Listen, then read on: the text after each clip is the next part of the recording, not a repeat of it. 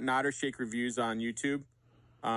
Jim, Bobby, and Johnny run a movie review channel. They do typically every Thursday, but sometimes a little more. A lot of funny shit on there. It's my go-to music. Yep. Nod or Shake Reviews. Willie nod or Willie shake.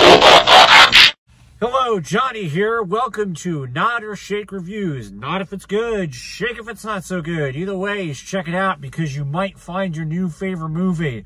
It's blockbuster season, so what we're doing is we're having a little contest. The way you enter the contest is you have to you have to follow Nod or Shake Reviews, NOS_reviews on Instagram, and you have to subscribe to YouTube. Just look up Nod or Shake Reviews, and then you have to answer a quiz question, and then we're going to do a drawing of whoever gets it right, and then we're going to pick a name randomly of people who get it right, and they could win a digital movie. God, that's so much information. But I've been doing this for a couple weeks now, so just watch our stuff and you'll get it. So today's question is, the genre is TV, and the question is, what show has a musical episode called Once More with Feeling? Again, the question is, what show has a musical episode called Once More with Feeling? The only hint I'll give, and basically the answer is, it's written by Joss Whedon. Just in case there's another musical episode, Once More with Feeling. I doubt there is, but... So, if you answer the question, you are eligible for getting a free digital code. Alrighty, on to the review. So, this review is going to have spoilers, so stay tuned for the review, and then as I dissect the movie, maybe that's when you run away. So, the movie is Transformers: Rise of the Beasts, I think. I didn't like it. It's not terrible. It is I'm going to shut my brain off for the next 2 hours and watch things being thrown at my face for a while with some exposition. I don't know how it's 2023 and we're still doing portals in the sky with monsters and aliens coming out. Like, at one point, like, I thought we kind of put the kibosh on that, but apparently we didn't, because that's something that they did in this movie. I just haven't, and a lot of it could be a me problem. I just haven't been invested in a Transformers movie since Transformers. Everything else just kind of, like, the second one lost me, and I haven't tuned in since then.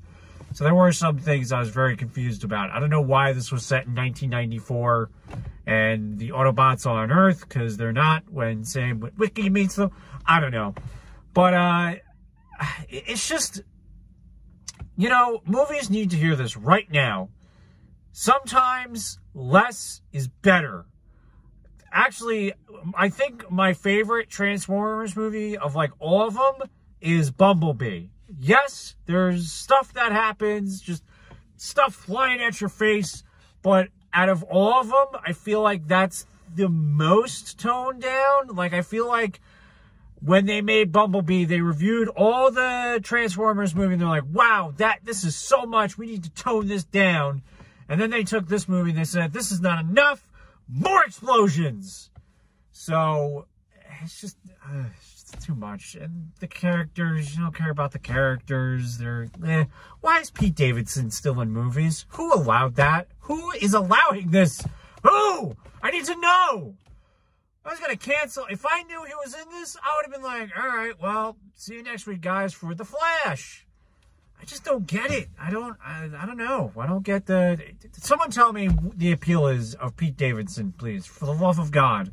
It doesn't have to be a comment. It could be a text. I just want to know. I don't get it. Finally, the big... I hate mentioning Marvel because, you know, it's just something that I feel like everybody does. But they started this, essentially. The big Marvel moment is they're connecting it to G.I. Joe, which There hasn't been a good G.I. Joe movie ever. So I don't understand. Like, I have no faith that suddenly they're going to be like, guys, we're going to make a good movie this time. Every G.I. Joe movie, there's been 3 of them, and they all sucked equally. Probably more.